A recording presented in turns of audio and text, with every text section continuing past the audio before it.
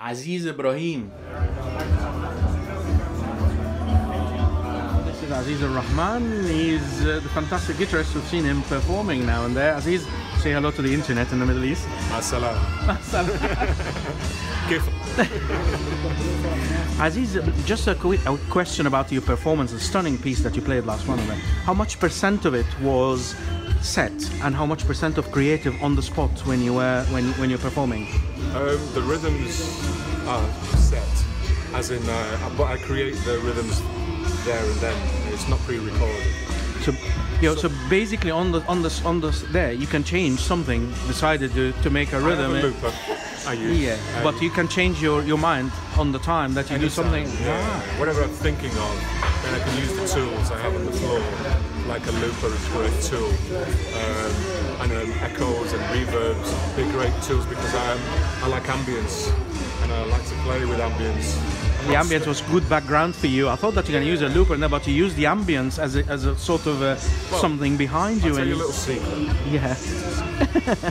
What I do is actually it's about routing, so that when you switch an effect on, it's on and it's off, two states. Yeah.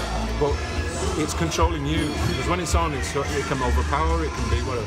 But if you use reverb, for instance, like in the recording studio, where when you mix in the studio, you have one channel would have the instrument, and it's always pure, so you never lose the instrument sound with the fader. Then you have two channels, which are the returns of the effects, like the reverb.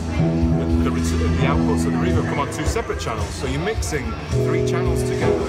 So with the same signal, but you can turn up and down the reverb. And the mastering of great albums, you know, David Bowie's, you know, or Spiders from Mars, or whatever you're into. Sort of in the old days, that's how they used to ride, they call it riding the faders. Yeah. So as they played the notes, for instance, Gary Moore would play a solo in Thin Lizzy, and he'd hit the last note, they pushed the reverb up so it would bloom.